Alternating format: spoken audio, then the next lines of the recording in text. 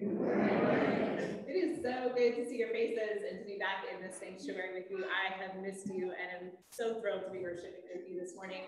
Before we begin our service, just one quick announcement. In my eagerness about preaching, I totally messed Will up. He was ahead of the ball, had the bulletins printed, and I chain shot him. So you will find an insert in your bulletin for the Hebrew scripture reading and the psalm today, which is entirely my fault.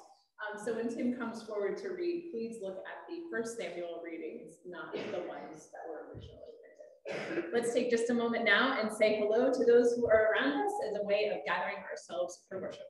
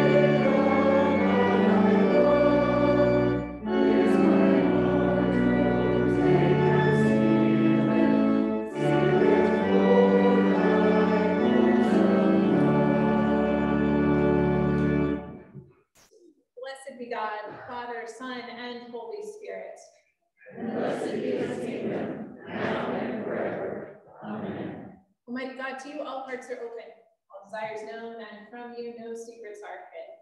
Cleanse the thoughts of our hearts by the inspiration of your Holy Spirit, that we may perfectly love you and worthily magnify your holy name through Christ our Lord.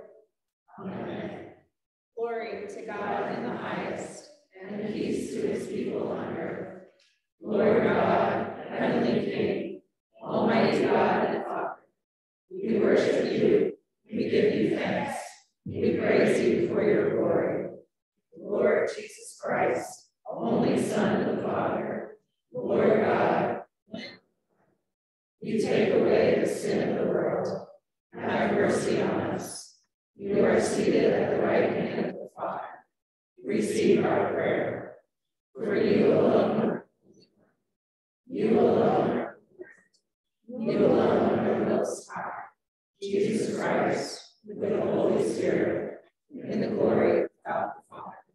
Amen. The Lord be with you. And also with you. Let us pray. Blessed Lord, who caused all holy scriptures to be written for our learning, grant us so to hear them, read, mark, learn, and inwardly digest them, that we may embrace and ever hold fast the blessed hope of everlasting life, which you have given us in our Savior, Jesus Christ. who lives and reigns with you in the Holy Spirit, one God, forever and ever. Amen.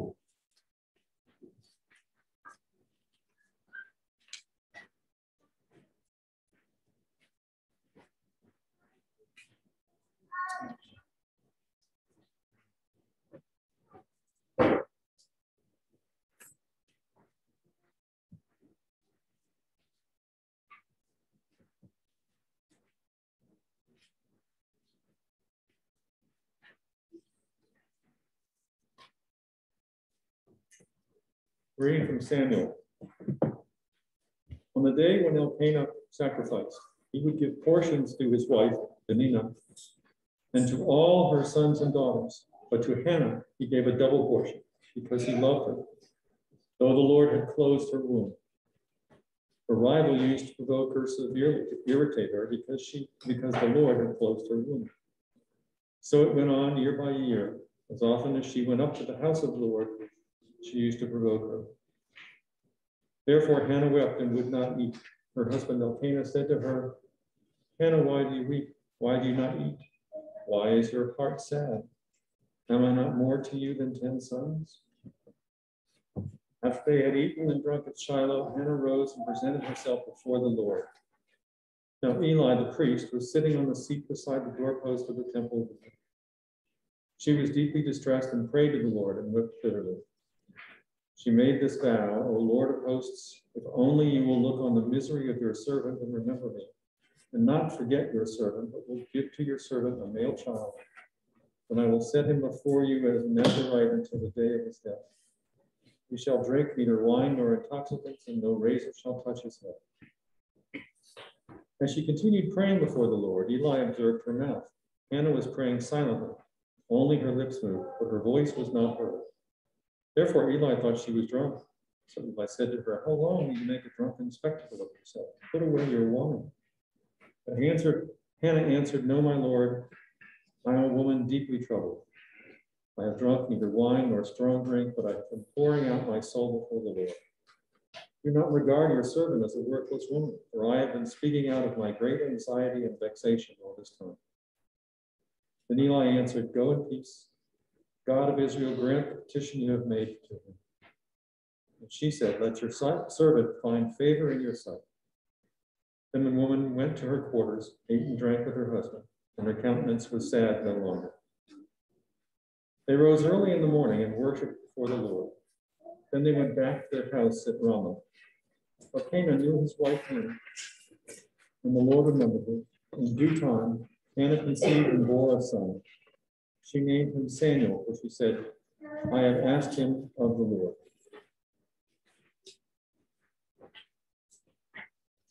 Let us read the psalm together in unison. Hannah prayed and said, my heart exults in the Lord, my strength is exalted in my God. My mouth flags my enemies, because I rejoice in my victory. There is no hope for me. No desire. There is no rock like our God. Talk no wars, the very proudly. Let not arrogance come from your mouth. For the Lord is above knowledge, and by him passions are revealed. But the feeble hurt and strength. Those who are full prepare themselves out for life. Those who are hungry perfect. And Mary is born 7, that she has many children is full. The Lord heals and brings to life. He brings down to Sheol and raises up. The Lord makes poor and makes rich. He brings love and also exalts. He raises up the poor from the dust. He lifts the needy from the ash heap, to make them sit with princes and inherit the seat of honor.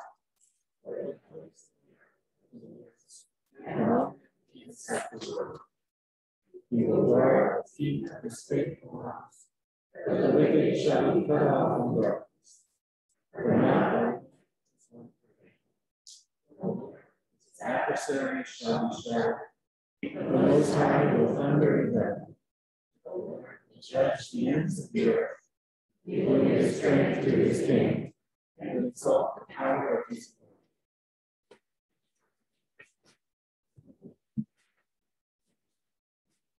A reading from Hebrews. Every priest stands day after day at his service, offering again and again the same sacrifices that can never take away sins. But when Christ had offered for all time a single sacrifice for sins, he sat down at the right hand of God.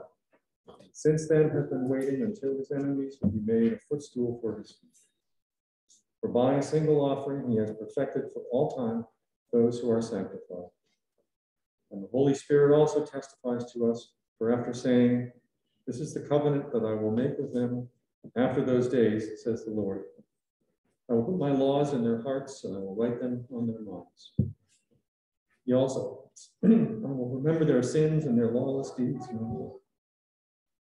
Where there is forgiveness of these, there is no longer any offering for sin. Therefore, my friends, since we have confidence to enter the sanctuary by the blood of Jesus, by the new and living way that he opened for us through the curtain, that is, through his flesh, and since we have a great priest over the house of God, let us approach with a true heart and full assurance of faith, with our hearts sprinkled clean from an evil conscience and our bodies washed with pure water. Let us hold fast to the confession of our hope without wavering, for he who has promised is faithful. And let us consider how to provoke one another to love and good deeds, not neglecting to meet together, as is the habit of some, but encouraging one another, and all the more as you see the day approaching." The word of the Lord. Thanks be to God.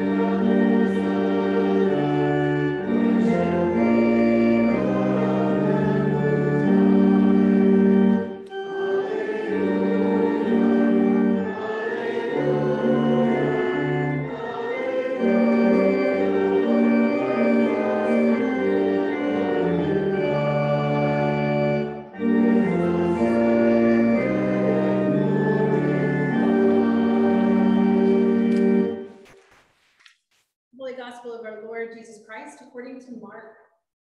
Glory to you, Lord Christ.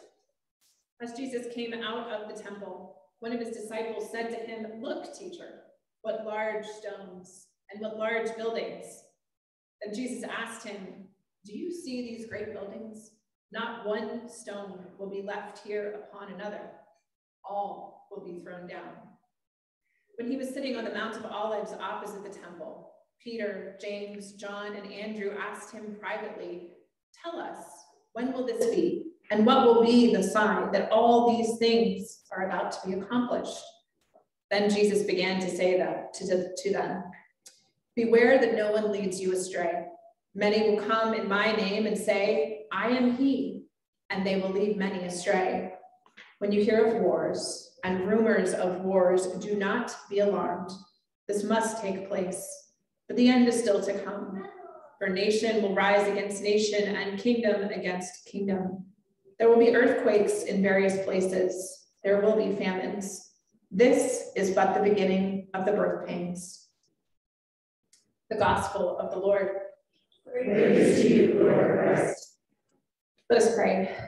May the words of my mouth and meditations of all our hearts be always acceptable in your sight, O God, our strength and our Redeemer.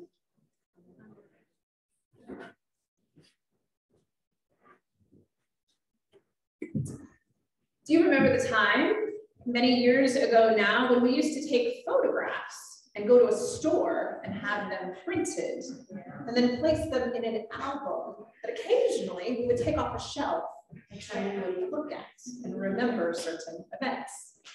Seems like ancient history now that most of us have photographs cataloging every last one of our days at our fingertips on our mobile devices.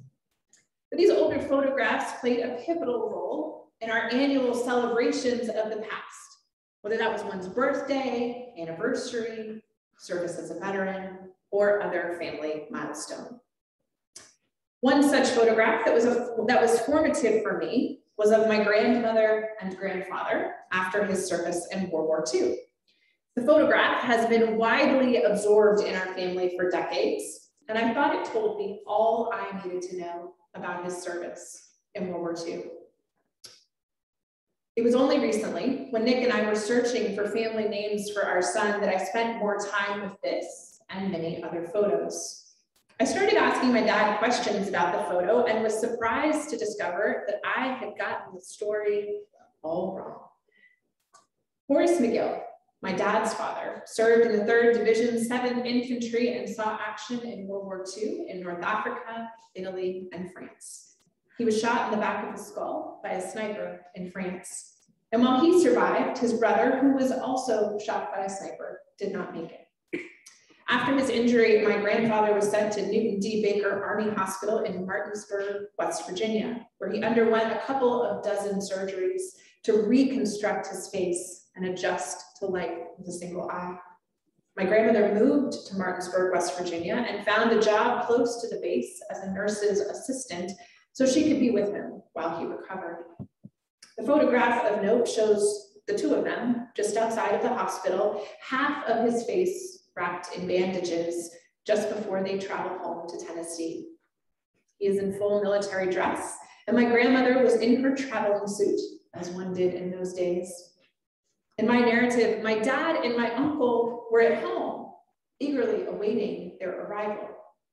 So I was surprised to learn this past year that my dad and uncle had actually not yet been born.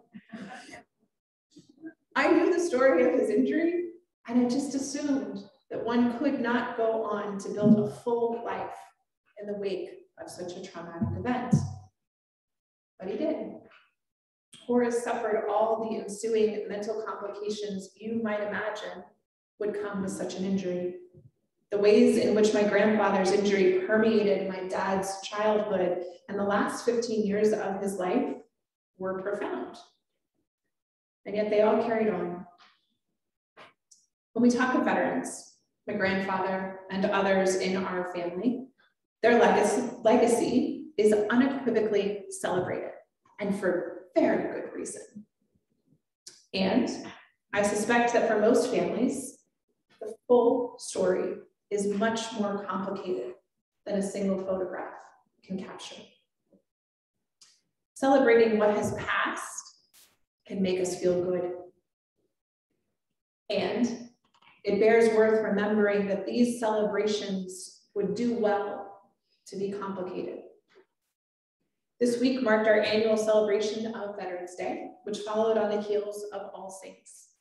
And in each case, I wonder how you treat the opportunity to revisit these celebrations.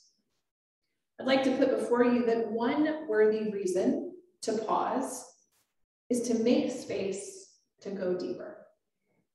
One reason to pause is to make space to go deeper. It is to have an opportunity to go below the surface and acknowledge all that has taken shape. The danger in simply celebrating a photograph, or who we remember someone to be in a photograph, or who we think someone is in a photograph, is that our memory can be shaped by the photograph itself. For example, in the photograph of my grandmother and grandfather, they are glowing, smiles from ear to ear. And yet there was little about their married and parental lives that was not hard or troubled. The way my family talks about my grandfather's injury, I just assumed it was very short-lived in the time that my dad had with him. But in fact, it was the entirety of his experience with his father. The photo and the assumptions I made about the story completely changed the story itself. Our readings this morning invite us to look below the surface in particularly pointed ways. In 1 Samuel, we are given Hannah's story and the text of her song. A scholarly summary states, this is the story of Hannah praying at the temple in Shiloh. Hannah is one of Elkanah's 2 wives. The other is Peninnah. By all appearances, Hannah's situation is hopeless. She wants a child but cannot conceive, and is consequently the object of Peninnah's ongoing scorn. And yet with striking audacity, Hannah goes into the temple and prays silently and fervently. So fervently, in fact, that Eli, the attending priest, thinks she is drunk and rebukes her. But Hannah's response is poised, lucid, and insistent. And Eli, humbled by his mistake, joins his priestly prayer to hers. Shortly thereafter, Hannah conceives and gives birth to Samuel, having silently vowed to dedicate him to God. Hannah gives birth to the first of the kingly line who will come to Israel. It is a power song of loss and eventually hope. Mary's song in Luke's gospel, which we all know much better, is mirrored on this text from Hannah's song. But here's the thing, you cannot have the story of Samuel's kingship without Hannah's struggles. The story of Jesus' sacrificial gift is only partial without Mary's loss and heartache. It is a hopeful, life-altering news that God has for us, but it is not without struggle. Interwoven into God's divine reversals are stories of lament and loss and upheaval. The gospel narrative from Mark likewise encourages us to look below the surface. As Jesus emerges from Herod's temple, his disciples comment on the temple's grandiosity. The temple was the literal and figurative foundation for Jewish life. It was seen as the single and only access point to God. Historians of the time tell us that prior to its destruction, Herod's temple dominated the landscape for miles around. Herod, you see, expanded on the previous temple, determined to make an impression on other rulers, and he succeeded. But there's a further paradox folded into this structure. The tabernacle, the room of the Holy of Holies, remained completely intact. All that changed was the extravagance that surrounded it. 90% of the temple was just fat. For Jesus to suggest that the significant foundation would not endure would have been devastating and really puzzling. It took over 400 years to build. Surely God would not allow such a thing to happen. Further, this raised more questions than it answered. Where would God be found if not in the temple? Jesus moves those gathered from the temple to the Mount of Olives, where they might gain some perspective. from the entrance. The temple seems to be all there is, but you know how it is when you sit on the top of a mountain, you can see further. Sitting beyond the grounds, with an ability to see the horizon, one realizes the temple is not as all-encompassing as it seemed. It is massive, but finite. Only when the temple was destroyed did the work of reconnecting with God begin again in a deeper way. The shape of our worship reminds us of the ways in which God desires to do more than get a glimpse at the surface. God doesn't just look at a photograph. God looks at that which is left out of the frame and doesn't survive in the stories that become family lore. God looks at the whole picture and does not fear what is below the surface. God is not awed by our finest temples or our most beautiful structures. And as we approach God in worship every Sunday, we are invited to bring before God all that which we've had time to examine and the many, many things which still dwell below the surface unexamined. In this season full of remembrances, keep in mind that we intentionally offer it all to God in assurance that God has seen and will see every part of us and still declare us beloved. Amen.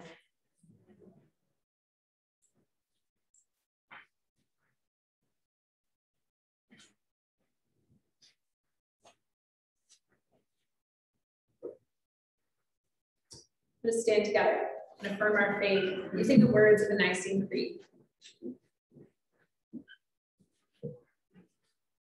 We believe in one God, the Father, maker of heaven and earth, all that is seen and unseen. We believe in one Lord Jesus Christ, the only Son, eternally begotten of the Father, God from God, light from light, true God. God, not one being, for us and for our salvation. By the power of the Holy Spirit, we became for our sake, he was crucified. He suffered death and was buried. On the third day, he rose again. He ascended into heaven and is seated at the right hand of God. We believe in the Lord, and the Father, Son, yes, Lord. We believe we acknowledge our baptism for sins. We look for resurrection of death. Amen.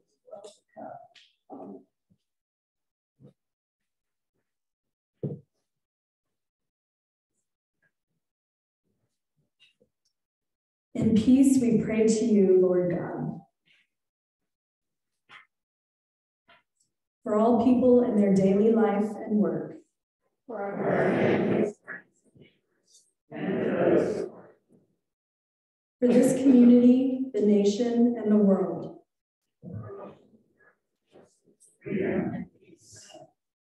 For the just and proper use of your creation.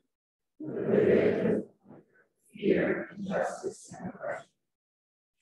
For all who are in danger, sorrow, or any kind of trouble. For those who are sick, friendless, and needy. For the peace and unity of the Church of God. For all. For Justin, Archbishop of Canterbury, Michael, our presiding bishop, Susan, Jennifer, and Porter, our bishops, Beth, our rector, Amanda, our seminarian, and for all bishops and other ministers. For all. For the special needs and concerns of this congregation, especially the Diocesan Search Committee that they may be empowered and nurtured with discerning minds as we seek to elect a new bishop.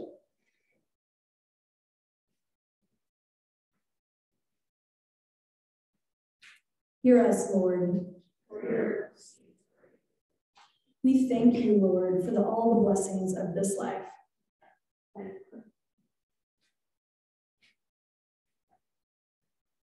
We exalt you, O God, our King.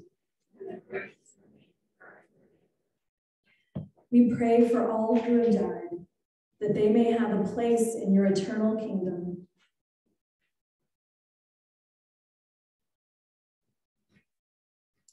Lord, let your loving kindness be upon them. God of compassion and justice, help us in this age of great division and polarization to learn the art of civil discourse and compassionate listening with those who worship you through other religions, particularly our Jewish, Muslim, and Hindu brothers and sisters.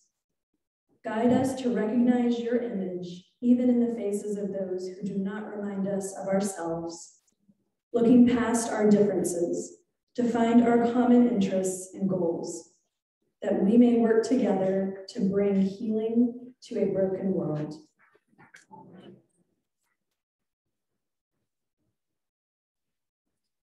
Let us confess our sins against God and our neighbor.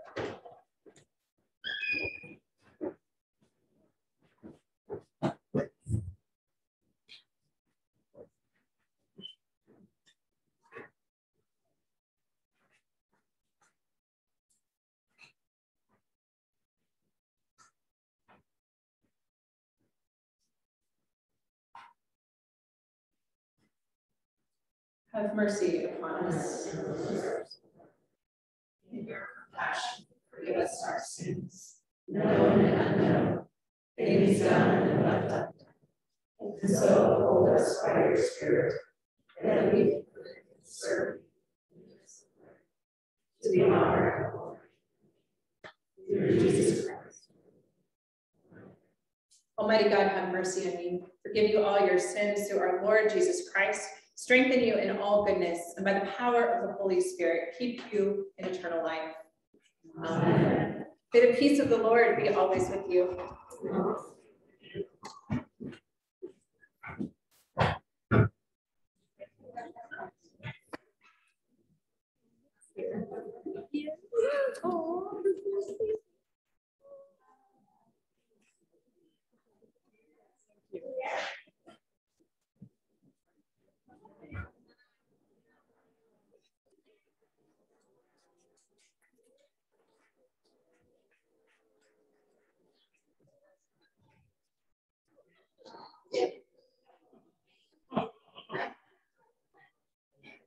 Warner. Warner, this is your family.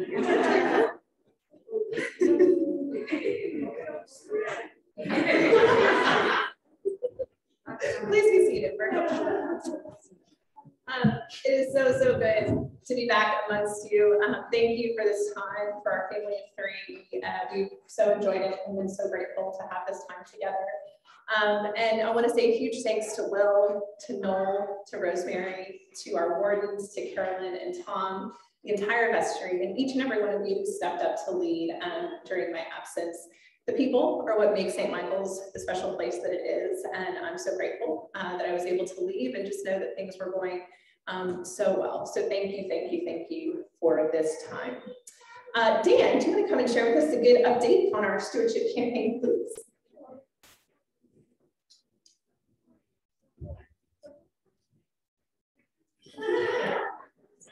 This is very important. Yeah, so I just wanted to give a quick update on the stewardship campaign. So today's the day. This is our target day for all pledges to be submitted. And the reason we chose today as our target day is just so that the vestry has an opportunity to use that information to plan for the coming year. So where are we? We've recorded 35 pledges for a total of $187,000. That does not include the pledges that are coming in today, so we still don't know exactly what the total is. But I'd like to offer my sincere, heartfelt gratitude and thank you very much for all the pledges that you have given to St. Michael's. If you haven't had the opportunity to pledge yet, I'd also like to thank you in advance.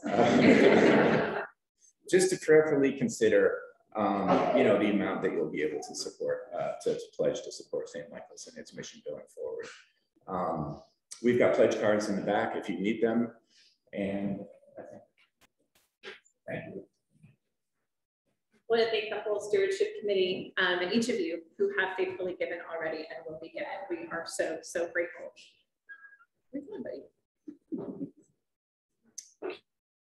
As is usually the case at St. Michael's, there is lots happening. I'm excited. Next week, we will share all of our Advent plans with you, which have taken shape beautifully.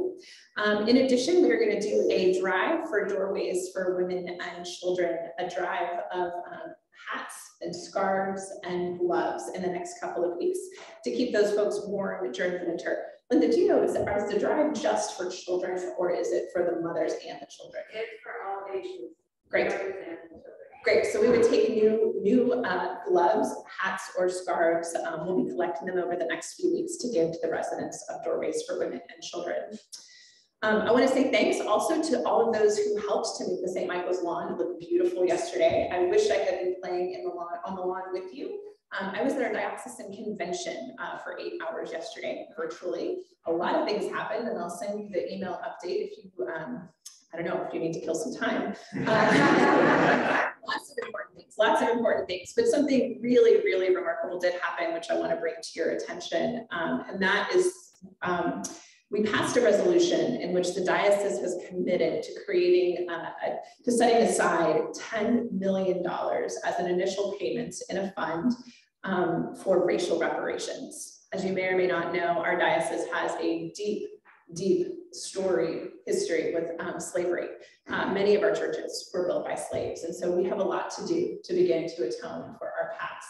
So in the next year, we are to set aside $10 million as a diocese. So this is a first step. This is not the end, it is the beginning of the story, but it's a really big deal. So I wanted you to know that that's a commitment that as a collective body of Christ we have made, and it is to be celebrated. I think those are all of my announcements. I'm sure I've forgotten something, but it is so good to be back with you this morning. So let us walk in love as Christ has loved us and given himself as an offering and sacrifice to God.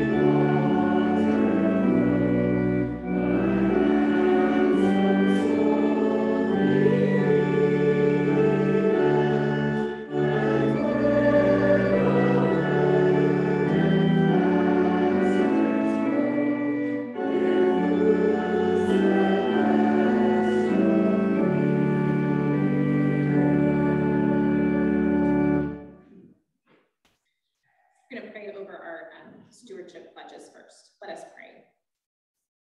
Lord God, creator of the universe, we thank you for the gifts, talents, and abilities you have given to each of us. These are represented by the treasure we have collected and by the personal commitments of time and talent that are being made. We pray for the courage to continue to let our lights shine where they are needed most. May these gifts enable us to carry out the mission of this parish and the mission of the church in the world. In the name of the Father, and of the Son, and of the Holy Spirit, we ask your blessing upon this parish community and this stewardship campaign. Amen. The Lord be with you. And also Lift up your hearts. we lift them to the Lord. Let us give thanks to the Lord our God. It is right to give him thanks and praise. It is right and a good and joyful thing, always and everywhere, to give thanks to you, Father Almighty, creator of heaven and earth, for you are the source of light and life. You made us in your image and called us to new life in Jesus Christ, our Lord. Therefore we praise you, joining our voices with angels and archangels, and with all the company of heaven, who forever sing this hymn to proclaim the glory of your name.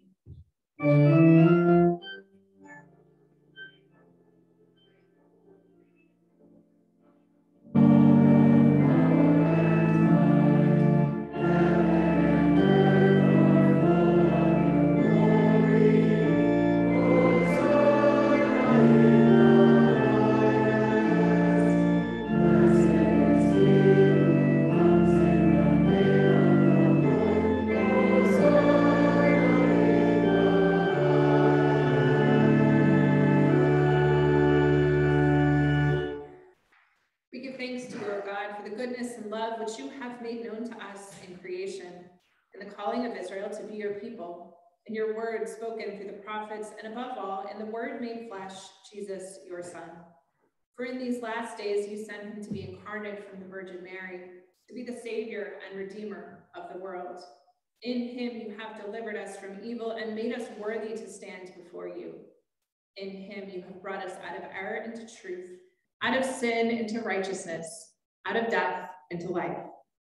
On the night before he died for us, our Lord Jesus Christ took bread, and when he had given thanks to you, he broke it and gave it to his disciples and said, "Take, eat, this is my body which is given for you. Do this for the remembrance of me." After supper, he took the cup of wine, and when he had given thanks, he gave it to them and said, "Drink this, all of you. This is my blood of the new covenant, which is shed for you and for many for the forgiveness of sins. Whenever you drink it, do this for the remembrance of me."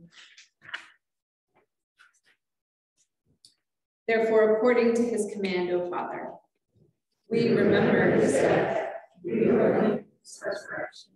We await his coming in glory.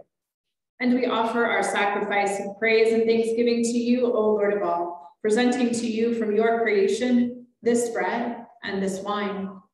We pray you, gracious God, to send your Holy Spirit upon these gifts, that they may be the sacrament of the body of Christ and his blood of the new covenant.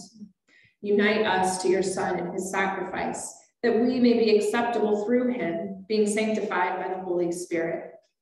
In the fullness of time, put all things in subjection under your Christ, and bring us to that heavenly country, where with all your saints, we may enter the everlasting heritage of your sons and daughters. Through Jesus Christ our Lord, the firstborn of all creation, the head of the church, and the author of our salvation. By him and with him and in him, in the unity of the Holy Spirit, all honor and glory is yours, Almighty Father, now and forever. Amen. Now, as our Savior Christ has taught us, we are bold to say, Our Father, who art in heaven, hallowed be thy name. Thy kingdom come, thy will be done, on earth as it is in heaven. Give us this day our daily bread, and forgive us our trespasses, as we forgive those who trespass against us. And lead us not into temptation, but deliver us from evil. For thine is the kingdom, and the power, forever. Alleluia. Christ our Passover is sacrificed for us. Therefore, let us keep the feast. Hallelujah. Let us pray. God of love, we thank you for bringing us together in this place on this day to honor and to celebrate you and your people, the living, loving body of Christ. Jesus told his disciples, whenever 2 or 3 are gathered in my name, I am there among them. Bless this gathering as a sacramental rite, a visible sign of your love for us and our love for one. Even in the absence of the bread, let us feed on you, your Son, Jesus Christ, and the Holy Spirit in our hearts with faith and thanksgiving. Amen.